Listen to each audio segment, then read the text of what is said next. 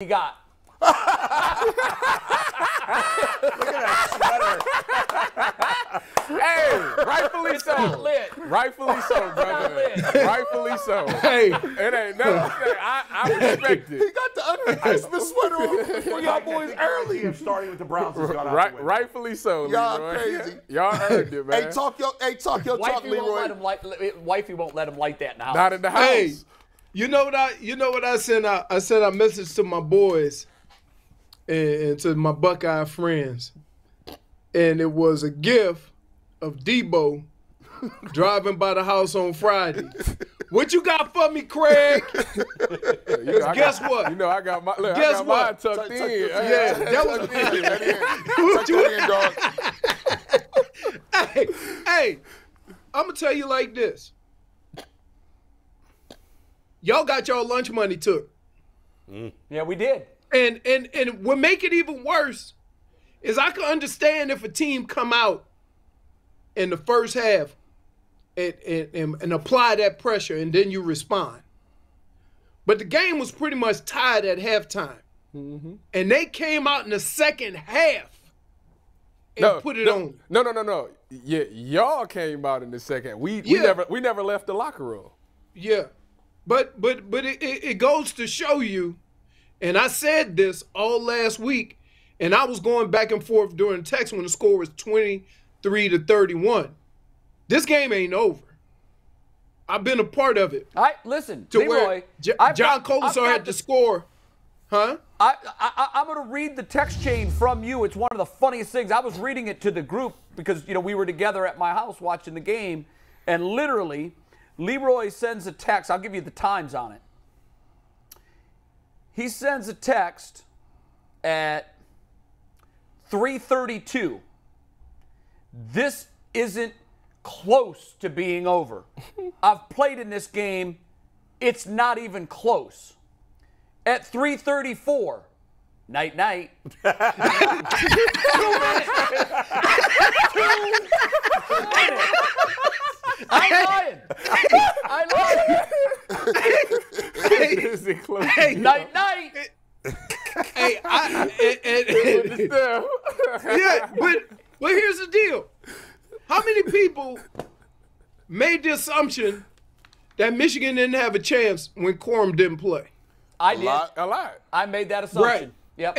And I told you what my deal was is that in the previous 4 or 5 weeks, J.J. McCarthy did not show me, or anybody for that matter, that if the ball was in his hands, he can make plays. No. And he made some plays. Leroy. Now he's in the transfer portal. Leroy, let me. Who is? Cade? J.J. McCarthy. No, that's Cade. No, I thought it was. Oh, was it? No, Cade. McCarthy's not in the It's portal. Cade McNamara. Okay. Cade McNamara. My bad. Leroy, let's Come on down to OU. now that we talking on It this might be a subject. Mac school. To be honest with you, Come on down there. yeah, y'all won the game, but the game was given away to y'all. I'm gonna be honest with you. How? Because Wait a minute. It's 5. He's trying to backpedal, Leroy. What is this out The here? game was given away. Hold on. He said, hold on. You ain't, hey, Todd.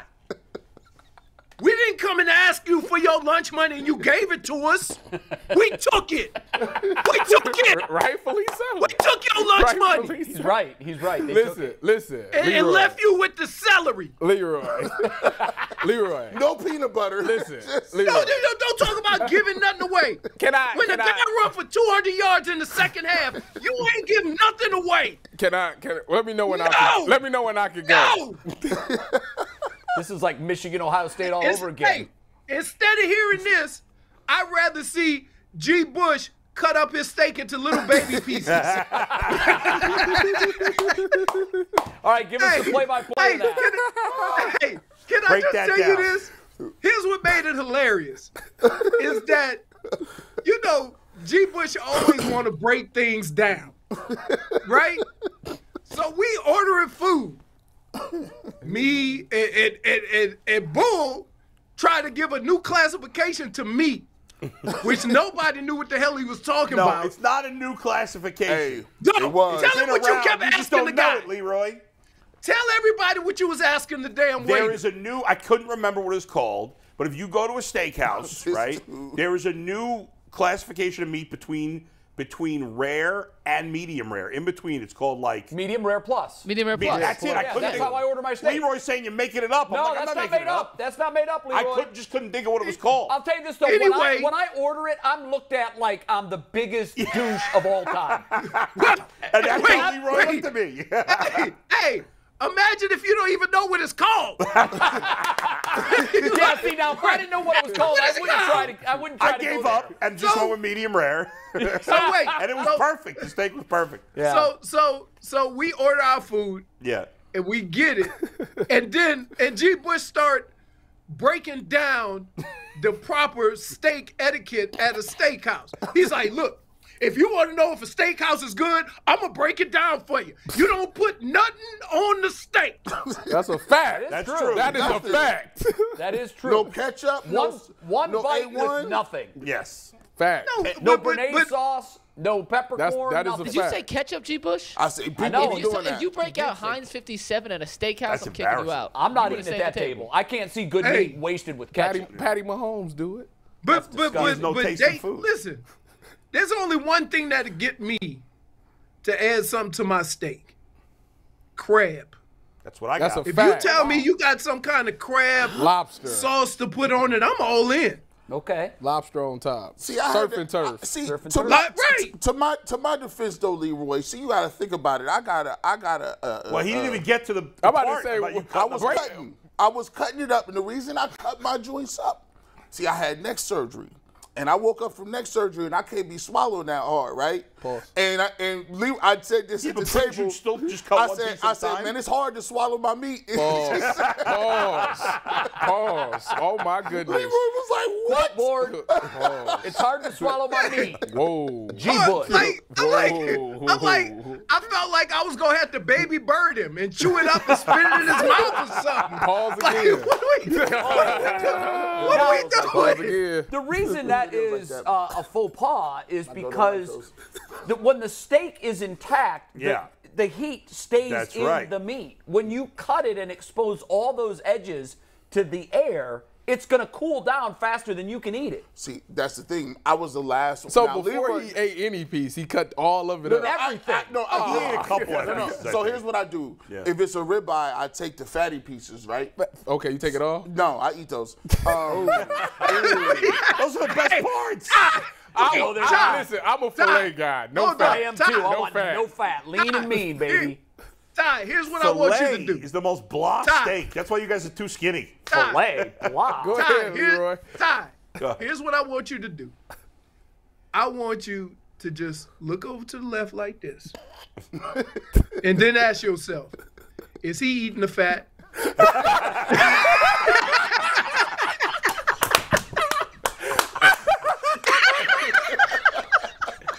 This guy eating the fat, Leroy.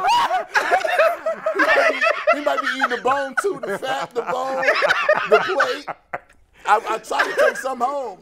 You ever have the greatest intentions of taking some home, but you don't make it? You leave it at the table? No, I ate it. Hey, Leroy, did you notice that G. Bush just kind of ghosted out of there? Hey, just out. but here, hey, you have to understand. He dined it down? You Diamond make a lot of friends eating with my crew for this reason.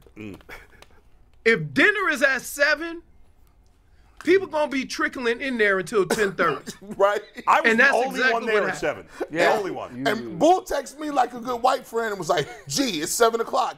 Where are you at? You got 5 minutes. Everyone's gonna be here." He's like, "But then again, Leroy isn't here yet, so I think you're fine." I was there at 7. Leroy got there like 7:05 or so. Oh, you was Nobody- there before Leroy. I beat Leroy there. And then nobody else was there until at least 7:20 or so. Wow. It was just me and Right. Leroy for a while. Well, because keep in mind, Where did y'all go? Jason and his friends and Bernie was coming from Youngstown and Jason was coming from the game. Game, yeah. So I tried to time it up and they told me 7 was good.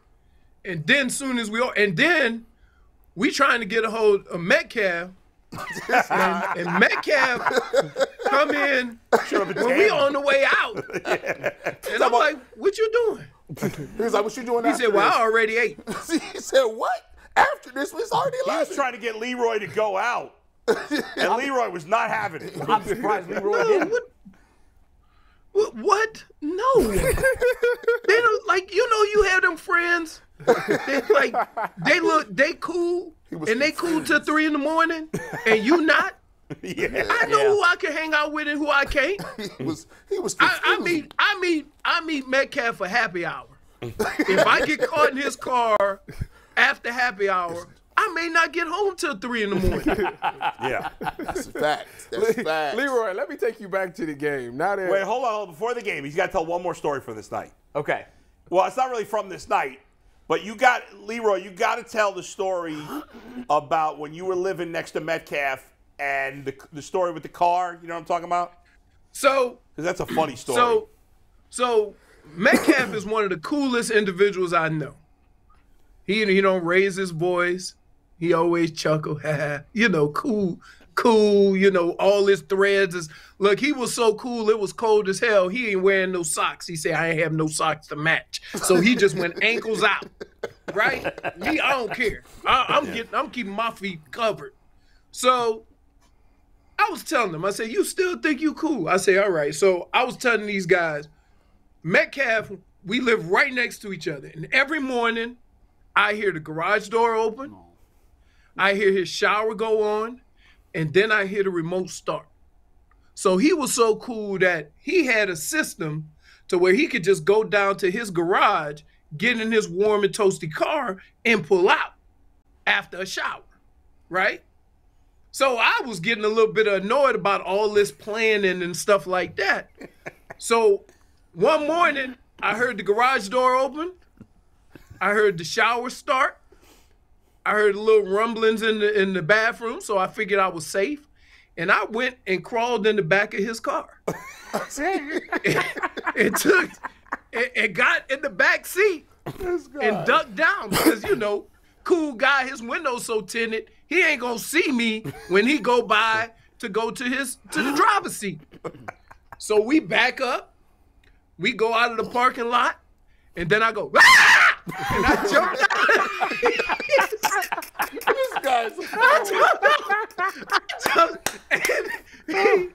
He said, man, I could have killed us both. But he didn't even scream.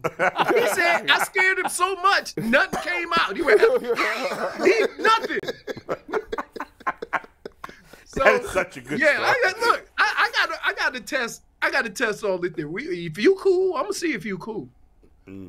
So yeah, we tell that story all the time. He is cool. We laugh about it, but it was crazy. oh, God. All right, Leroy, back to this game. shot. Back to this game. Now Just take the L. See you in 365. I don't know why you listen. Like I explained to everybody, I'm gonna explain to you the way I explain to everybody. 362 now. If the Buckeyes win the game, I'm gonna have 4 pair of gold pans of the national championship ring. If the Buckeyes lose the game, I'm gonna have 4 pair of gold pans of the national championship. So it doesn't matter to me. Anyways, with that being said, here we go. Here we go. The question is about Ryan Day. Can I ask you about Ryan Day, please?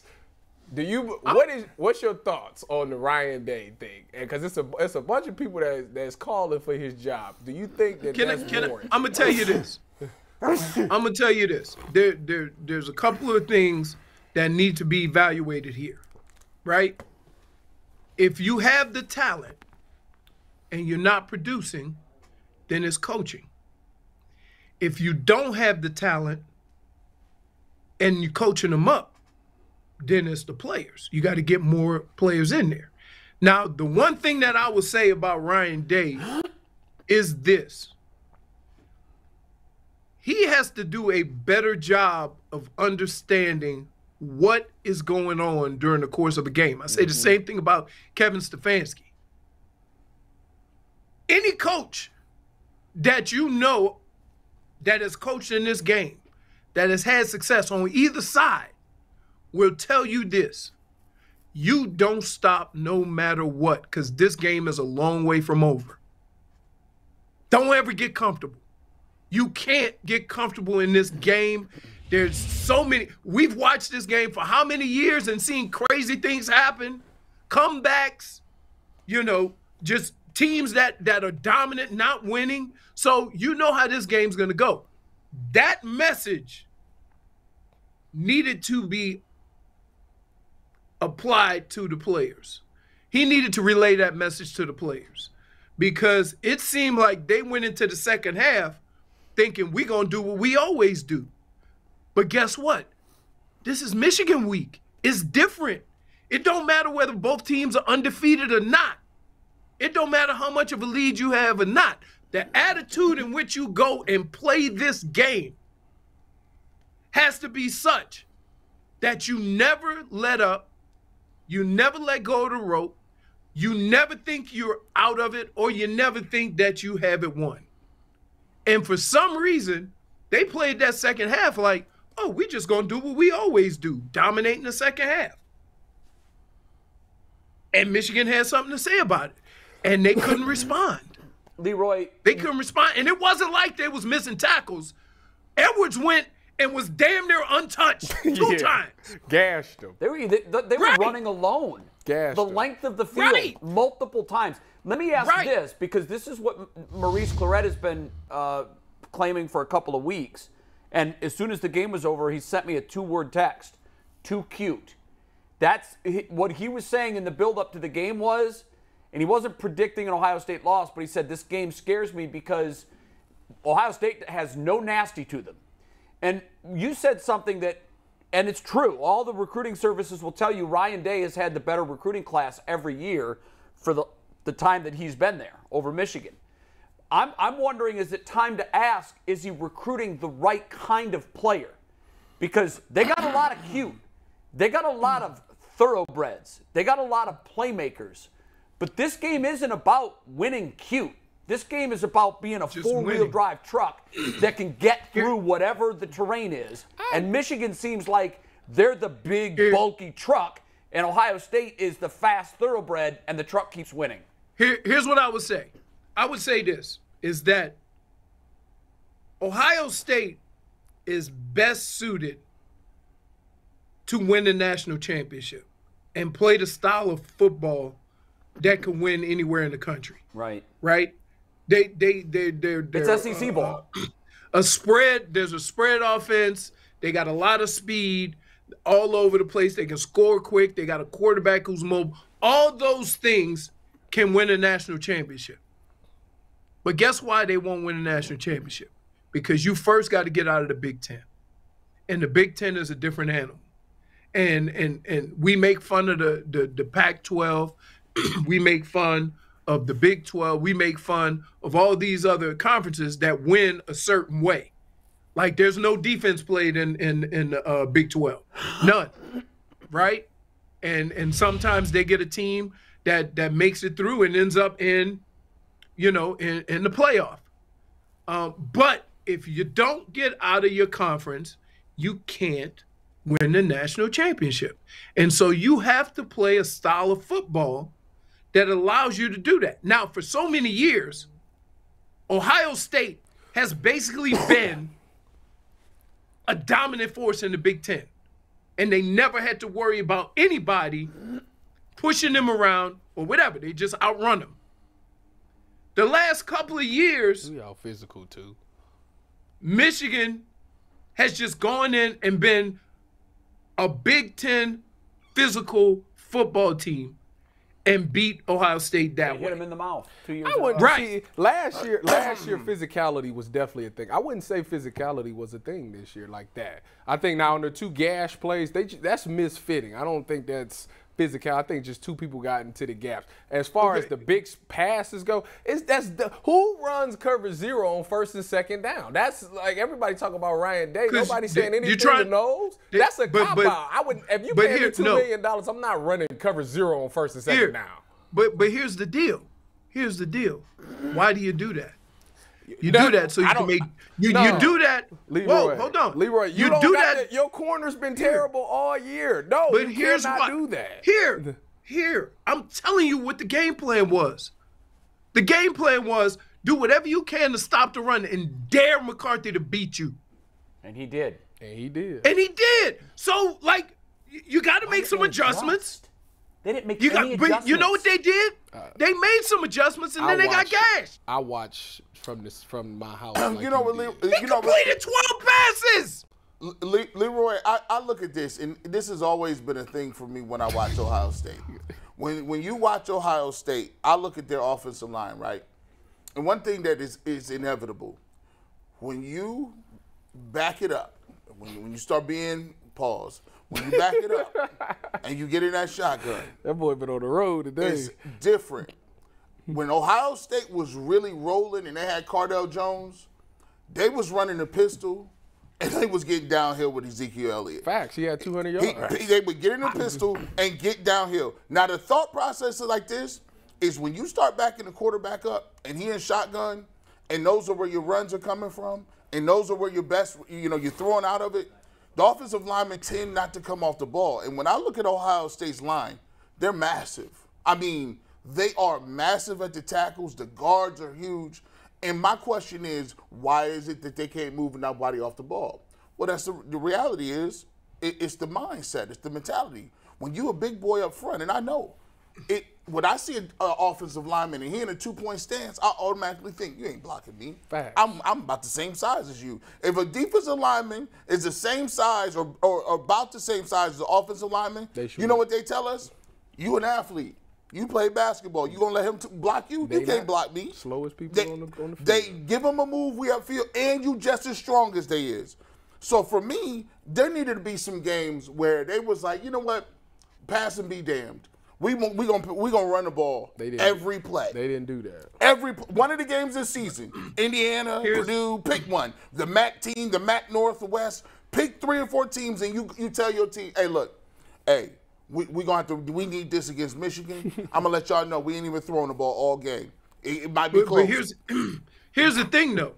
Here's the thing you have to understand is that the thing that's killing coaching now at every level is they feel like they have to be creative and they have to be geniuses, and the old school mentality was, we gonna do whatever it takes to win the game. We don't care who gets the credit or the blame. Right.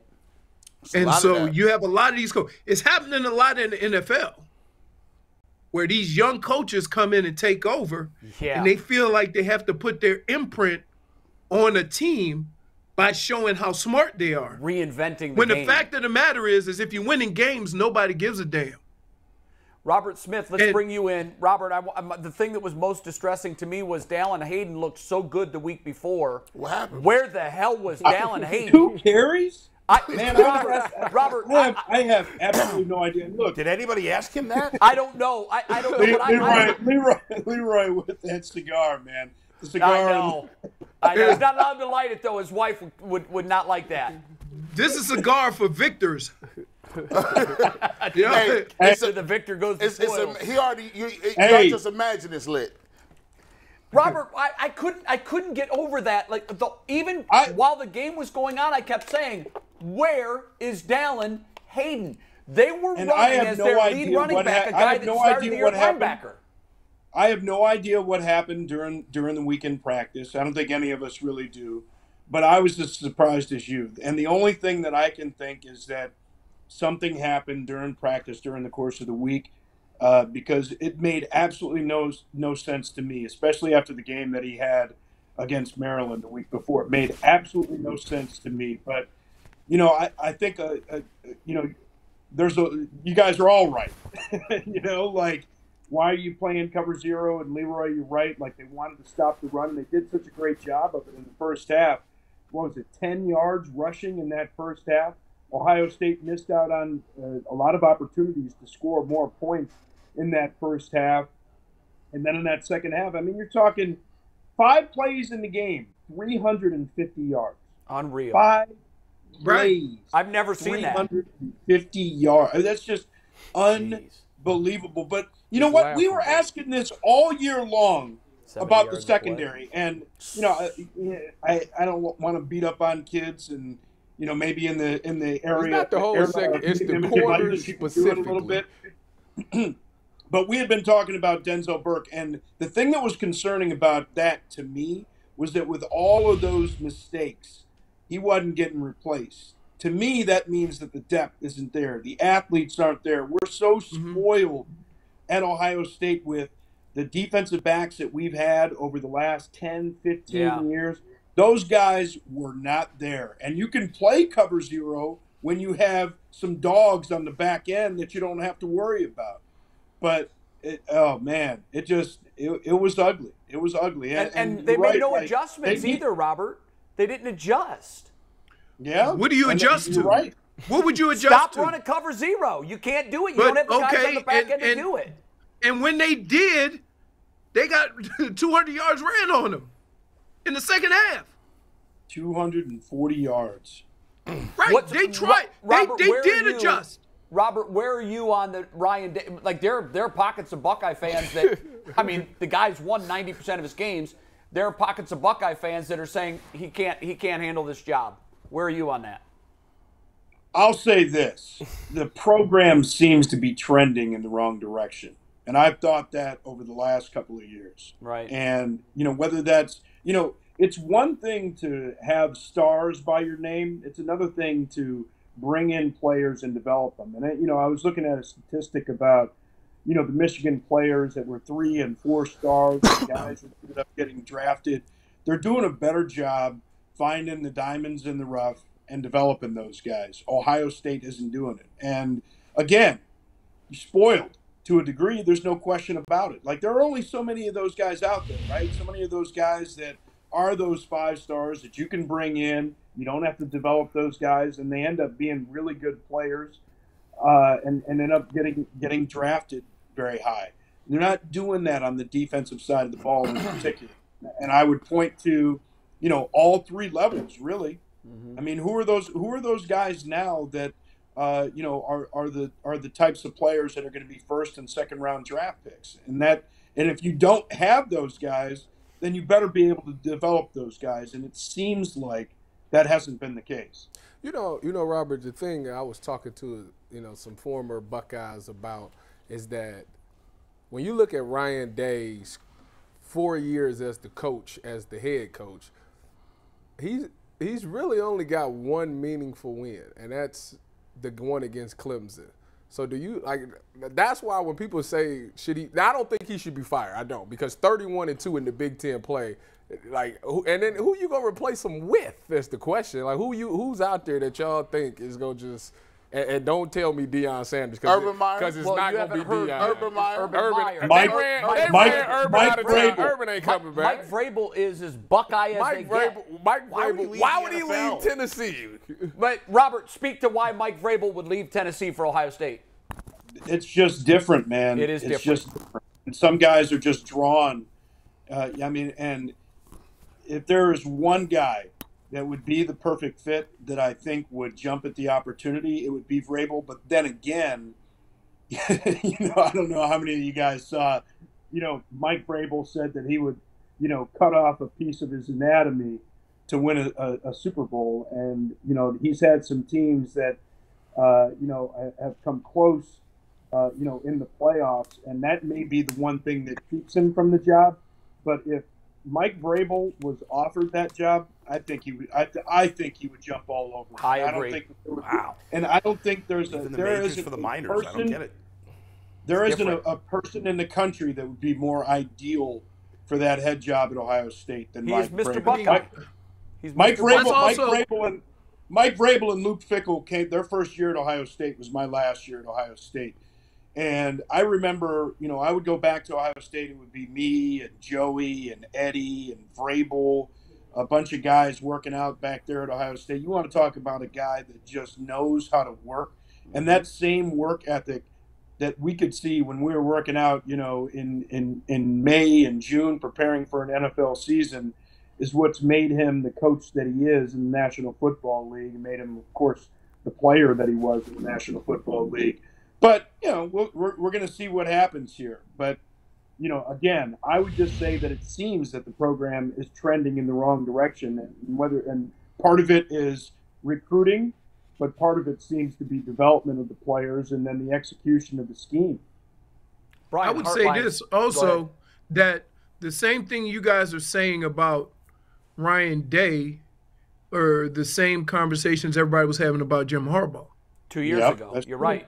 That's You're true. absolutely right. And to further that, Jim Harbaugh is the Mike Vrabel of Michigan. He is. You're right. And so that patience that the fans and the Buckeye fans and everybody involved with it would have is going to be at a different level, because you know who Mike Vrabel is. And that's the same way they were with Jim Harbaugh.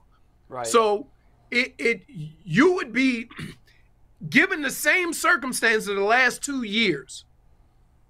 If Mike Vrabel was the coach, you'd be having a different conversation. And I think that's what happened at Michigan. They put all those numbers out there of he didn't win against anybody, he can't beat a ranked team, all those things, and nobody ever wavered on Jim Harbaugh. Well, there were people calling for his Leroy, job, here's the difference. Leroy, Coach Harbaugh had done it before. I mean, look what he did at Stanford. Look what he did with the 49ers. So I think it's just different. And they were more patient because they understood a reality that we all know. Ohio State had an incredible edge athletically over Michigan at that time. There's no two ways about it. We talked about this last week. That gap has shrunk if it hasn't reversed. It has. And my question would be that, is it because of development or just the fact that, you know, the pool that you have access to is smaller, so you can't miss as much as you were able to before because people were lining up to go to Ohio State. Because Michigan had the same problem. But there's the thing. Then it comes down to coaching. I mean, would you say that Michigan has a more talented roster? I mean, you know, going into the game, and you're right, Leroy, like, for all the talk about J.J. McCarthy, 12 of 24 in that game. But those big plays counted. So then it comes down to, wait a minute, are you developing the guys? And are you utilizing the guys on game day the way that you need to? And is your staff making the adjustments that they need to make? And look, I know Jim Knowles is a great defensive coordinator, but you know, it's been said many times, right? Like, okay, you're gonna burn me on this once. You know, it's the old, you know, fool me once, shame on you, and fool me twice, shame on me, right? Like, you got to adjust. You got to adjust on the fly. Right. And if your coaches aren't making those adjustments, and you hired those coaches, then what does it say about you? Ultimately, it always falls on the head man. Isn't this about coaching arrogance though? Like, I don't have to change because our guys are better and we're just going to turn it around. Because I think when you watch that second half, there's a lot of people on that sideline, including the players, that just assumed they were going to do what they do to everybody else in the second half. And they didn't really make that many adjustments other than they quit running cover zero. I think it starts as arrogance. It turns into ignorance. It's arrogant to think that you had that edge to begin with. It's ignorant to watch it and still think you do. Right. Agreed. Yeah. Agreed. And go ahead. Go ahead, Robert. Well, I was just going to say, but, you know, again, and I know it's been talked about, you know, I think the run game was a big difference. You know, not having Travion Henderson in there and Mayan Williams in there, but an offensive line that's already been discussed that just hasn't been as dominant. They haven't run the ball at will, and they weren't able to run the ball when they needed to, and that's something that, you know, reared its head once again, because you talk about converting third downs. A lot of converting third downs is staying on schedule on first and second down. You get 4 yards on first down and, you know, a couple of few yards on third down. You know, you're facing the likelihood of converting 3rd and 6 plus versus 3rd and 6 below is just vastly different. And look at the second half, right? Punt, punt, punt, field goal, interception, interception. for Ohio State. Jeez. I mean, it's just We threw nasty. 2 picks. Let me ask both of y'all this question. Well, the one was the underhanded. We've drilled down Yeah, on Ohio that was State. desperation. Yeah, that was desperation. that was when I seen the Heisman go right out the window. We didn't drill down on Ohio State and Michigan, Heisman but where do NFL. you guys see? Where do you guys see ain't ready. them with the SEC? I mean, because here's the thing: yeah, Michigan won this time. They got smoked last year by Alabama, when the time they were in it. Ohio State wins, but they begin smoked too. Where do you, as the Big Ten bring in a UCLA, USC, how do you guys close that gap where you can start seeing the Big Ten teams getting 2 teams in? Because the thing is, they've been trying. They might this year. They've been trying to move these SEC teams around where they can get 2 teams in, and by the time they move it to 8, they'll be trying to move 4 SEC teams in. How can you guys as a conference move forward where it's not an elimination game, so to speak, if Ohio State beat Michigan or Michigan beat Ohio State? Oh, easily. They move up the thing to 12 teams. Well, that's coming. Here's the interesting thing. There's two things that I'm excited for. I'm excited to welcome another type of football into the Big Ten. So now to win the Big Ten, you're going to have to expand a little bit with how you play against USC and UCLA. Right? Yeah. And that's going to make you better playing against other teams around the country. The expansion I'm looking forward to, because for 100 years we've been playing football at the comforts of the Southern teams. So when you get in these playoffs, I want to see Alabama come to the horseshoe or come to the big house in December. I do too. They're not built that way. They're not built that way. Right. I want to see LSU come up and play in that snow. Clemson. I want to see, all these Southern schools that now have to travel around the country and play in some of the conditions that we play in. Because a true national champion means that you could beat anybody anywhere. Well, come see us. Yeah, come see us up here in December. Guys, we got to move on. I'm just going to end it by saying this, and I think this is a reality that we all realized last night with the pairing show or the ranking show. If USC loses to Utah, which they've already lost to Utah once this year, if they lose to Utah, we're talking about an entirely different situation, because now Ryan Day has a chance to avenge that loss and to get back in this national championship chase, and who knows, maybe even meet Michigan in a championship game. Woo! Hey, let's do it. I'm gonna have to get another cigar. Nice. And an ugly sweater, and I'm gonna wear the matching pants. You don't want a slice. Hey, Jay. I completely agree with you. I don't think there's any chance in the world Ohio State goes into a game 2 with me. If they had a rematch, they would play that game much differently. They would. I do think that they would win a rematch. Let's go, baby. Well, Let's go. guys. Here's the deal. Go. We got to go, Here's man. the deal. USC loses, you'll be there, and I'm gonna be. And Robert, tell me how you feel about this, because last year they did everything they could to separate Georgia and Alabama. Right? Yeah. If this year they don't do the same with Michigan and Ohio State, I'm going to be pissed. No, Leroy, they would be separated in the first round, but if each won their semifinal game, they can't keep them apart for the championship. But keep in mind, Jay, last year, Michigan was number 1 or 2, and they moved them down so they wouldn't have to, so they could play, so Alabama and Georgia wouldn't have to play one another. SEC teams this year. But it can't happen this year. It can't. No, I know, but I don't want. If it's 2 Big Ten teams, I want them to separate them so they don't have to play each other in the first round. You don't want that Ohio State smoke, is what you're saying. All right, guys. Thanks, guys. Do I look scared? Do I look scared? No, you didn't look scared. Love you guys. What you got for me, Craig? See you next week. All right, guys. That boy shaking. Put your chain away, T. Hey, Thomas, put your chain away. I'm coming get it. Ooh. Next game, I'm going to come snatch that chain off your chest. That's right. That's why losing sucks so bad. Let me Right see. here. That was my grandmama bike. What is wrong with this man? He gonna cry when he gets to the car. Like